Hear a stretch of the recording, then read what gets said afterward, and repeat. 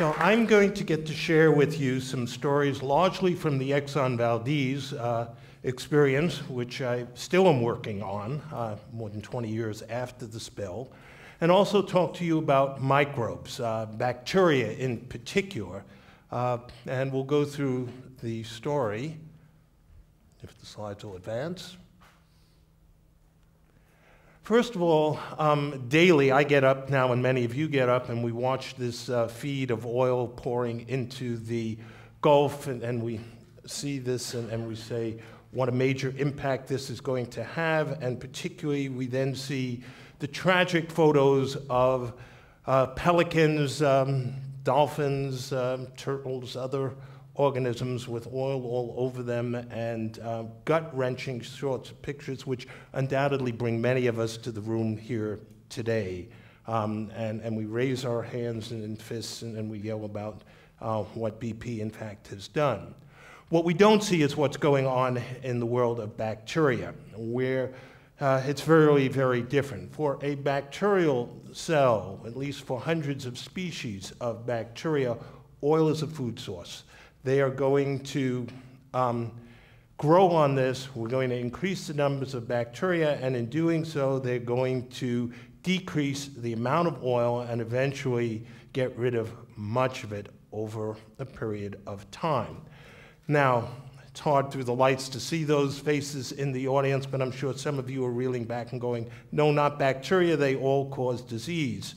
As you're thinking of that, you might take a look at the person next to you, and as you do so, recognize that they are 90% bacteria and only 10% human, and when you go back and look at yourselves in the mirror, you have the same thing and thought.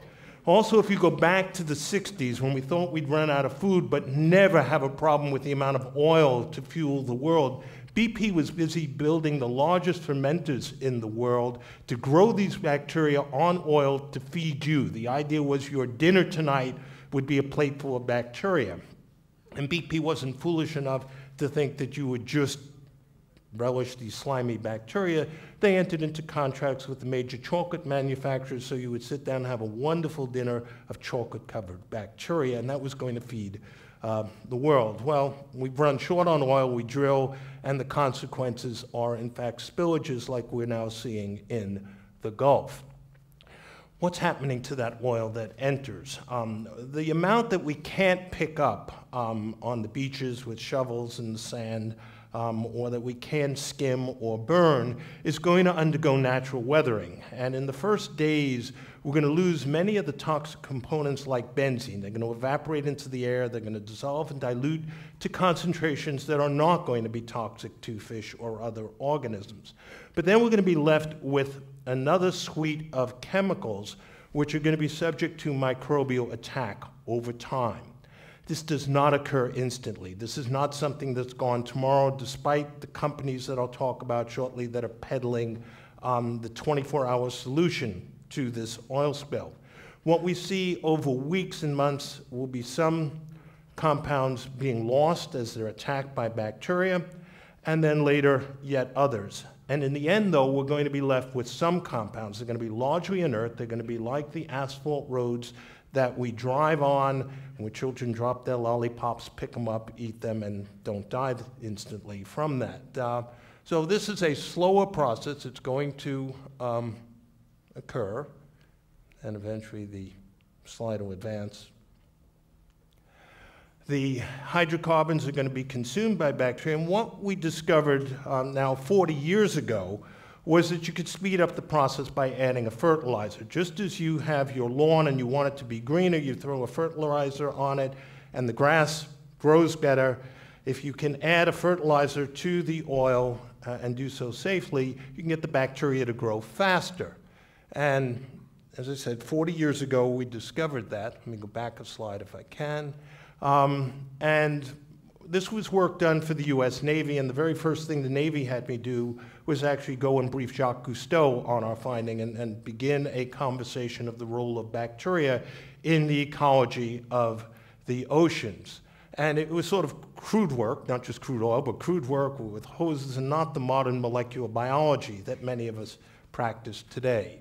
Well, what is this bioremediation? Let's see how it works. Bioremediation works. The fertilizers, shown here in green, add nitrogen and phosphorus to the environment. With a balance of nutrients, the fertilizers stimulate the growth of native bacteria, shown in purple. More bacteria ingest more oil. After the microbes consume all the degradable hydrocarbons, they return to their original numbers and natural hydrocarbon food sources. I think the important point here is these are native bacteria. They are naturally occurring in the Gulf.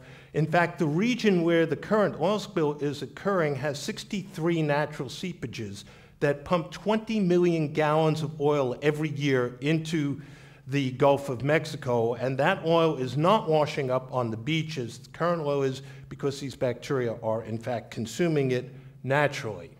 Well, there are 4 key factors that I'd point to in looking at bioremediation as to whether or not you can speed up this rate of degradation. One is the actual nutrient levels. If they're low, then you need to think about adding a fertilizer.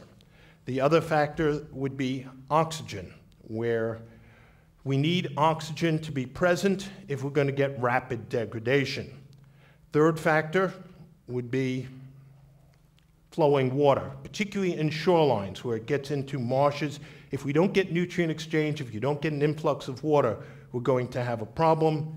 And then you're going to have to weigh the benefits versus the risks of any treatment, and that includes bioremediation. Well, as I say, we studied this extensively in the Exxon Valdez spill, and while the environments are in fact quite different, as illustrated in these photos, and the magnitude of oil at least 10 times larger currently in the Gulf than we had seen in Prince William Sound, there are still a number of lessons to be learned. First of all, if you're going to look at this technology, you better be able to demonstrate its efficacy and its safety. And this involves extensive laboratory testing and field testing with detailed chemical analyses that are extraordinarily expensive to prove. This is not something where you can just look at something and say 100% of the oil is gone or 90% of the oil is gone. It requires a very carefully controlled scientific experiment. When this was done in the Exxon Valdez spill, we were able to demonstrate that you could safely enhance the rates of degradation by a factor of 2 to 5. Now, that's not maybe an awful lot, but if the spill was going to take a decade of impact, you might reduce the impact to 2 years to 5 years. It's significant. In the current spill, think of the same sorts of numbers.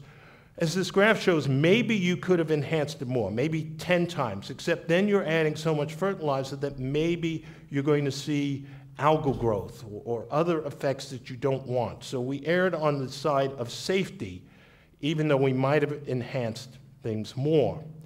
Now, one of the experiences I had with the Exxon Valdez spill was that everyone proposed a solution, and we're seeing that today. I get a call just about every day from someone who has a solution and they can clean up the spill within a day. One of the groups that came to Exxon and where I had the job of scientifically evaluating had duck feathers, like hair, but they were peddling it as a bioremediation solution. And when I didn't accept that, they threw the feathers all over me. The other was orange peels and lemon peels. And if, like in the Gulf, you decide that you can tell whether oil is present or not by smelling it, and you throw enough orange peels and lemon peels on it, you don't smell the oil anymore, then it must be 100% biodegraded, or so they argued, and we didn't buy that for Exxon. But I unfortunately had the experience some years ago, or some years after the Exxon spill, of going to the jungle in Ecuador to study a spill in the Amazonian jungle. And there proudly were the engineers with the workers throwing orange peels and lemon peels on the oil, saying, you see, it's 100% degraded. You don't smell it anymore. Not so. And then there were all the people selling bacteria. And it would be nice if we had a superbug that could clean up the spill, but they'd have to compete in nature with the bacteria that have already colonized the spill and a complex community of bacteria, and we just don't have that. And so while I get those daily calls, it doesn't work that way. It's not that fast, and we don't have the ability to just throw non-native bacteria. What does work is fertilizer, and any number of different types of fertilizer will work depending on the environment you're dealing with. In the case of the Exxon spill, 2 fertilizers were actually applied. One, Inipol, which was an oleophilic or oil-loving fertilizer. And the idea here was in Prince William Sound, with all the water washing in and out over the rocks, you wanted the fertilizer to stick to the oil. You didn't want it washing out just freely into Prince William Sound, where it might have adverse ecological effects. The other was a slow-release fertilizer, so you could add it and not have to come back for some time. Well, what we could show is that the red line here showed we speeded up the rate. The blue line was a control actually in the field, and the rate was slow. You'll notice the blue line doesn't go the full length of the red lines, and the reason is when I briefed the admiral in charge of the on-scene coordination for the spill and showed him our data, he said, okay, we're bioremediating. We're using the technology. And I said, good, we'll continue the science. He said, no, son, this is the real world. This is a real-world oil spill. We're pouring fertilizer over your controls. There's no room for science in the real world, was the statement he made. Well, I'd argue there is a need for science if we're going to advance in this world, but that blue line did not continue. We did bioremediate the controls. We're hearing a lot, oops, let's go back again a slide, in the Gulf about oxygen depletion with plumes of oil moving subsea. In fact, we did see when we added fertilizer at different times that the red line would go down, but it never went to zero. It never went to the point where fish would die, but we did see a depletion to about the level that's been reported by some scientists studying the spill in the early days. The other thing that we heard about already this morning and ongoing is the use of dispersants. Again, bacteria are different perhaps than other organisms in their response, but in this case, when you get smaller droplets, when you have more surface area, when you disperse the oil, bacteria grow faster. So if you're a bacterium, adding dispersant's a good thing. If you really dilute the oil to non-toxic levels, it's good. Otherwise, all bets are off. Well, let me tell a story about a misunderstanding about bioremediation, and the punchline is up here, it's alive. I was briefing the admiral about bioremediation when an Exxon employee came in and said, I need the microbiologist. And you don't interrupt admirals. And the admiral glared at the Exxon person and said, out. And the Exxon person said, no, we need the microbiologist now. And entered the room and physically grabbed me and pulled me out of the room and shoved me into a waiting truck, which raced at high speed to a helicopter with its blades whirling and pushed me in. I had no idea why or where I was going. Well, the helicopter flew out over Prince William Sound. I had my headphones on, and I hear the pilot radio to the Exxon Valdez permission to land. And the radio comes back, permission denied, we're under quarantine. It's not a good thing to hear. And he says, no, we have the microbiologist, and he gets the word land immediately. And we dive for the bow of the Exxon Valdez and land. They push me out, and the helicopter flies off. I'm first time on an oil tanker, and a seaman grabs me. We start running to the back of the ship, not walking, but running.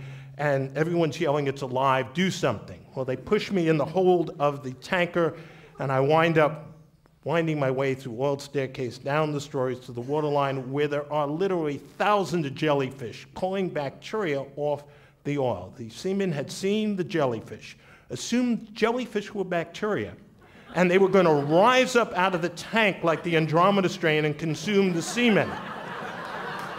I came up out of the tank, bang, they let me out. I said, jellyfish. They said, okay, you can have a steak dinner on the bridge, and you know, we celebrated the success of bioremediation. Well,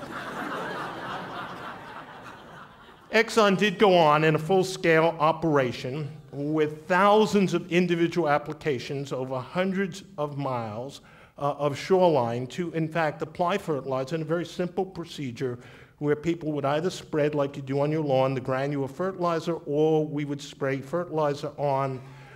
And you can see the map.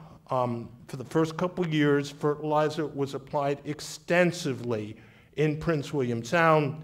The result was that within a couple of years, not tomorrow, but over a couple of years, The yellow in the first 1989, which shows the extent of oiling. By 1992, after bioremediation had been applied, it's hard to see the dots, but there are still some yellow dots. And then by 2001, 99.6% of the oil, according to NOAA, is gone from Prince William Sound. Is it all gone? Not quite. There are still some shorelines that have some sequestered buried oil that is like paint in a paint can. There's no water flowing through it. It's not exposing the biota. Some of it is extensively degraded, some of it not so degraded. The green dots in here are background, no oil. Down near the waterline, there's no oil. In some of the higher intertidal zones, at a few beaches, this one with 44% of all the oil that's left in Prince William Sound, you can see patchy distribution, some degraded, some not. Well, what does all this mean for the current Gulf? What do we expect? I don't expect the oil to go away tomorrow. I expect this problem is going to be with us for some years. Hopefully they will shut off the flow of the oil in August, and then we'll watch the oil slowly weather. We'll continue to physically collect what we can. Some of that's going to escape collection. It's going to move out in the ocean in the currents. It's going to be food for bacteria. Some of it's going to come into shorelines where it's going to be more damaging to try and go in and physically clean up the oil. We're going to allow it to weather. At some point, we may well decide on a strategy in those cases of adding some fertilizer and speeding up the rate. 10 years from now, we're still likely to find some patches of oil that we can attribute to this spill.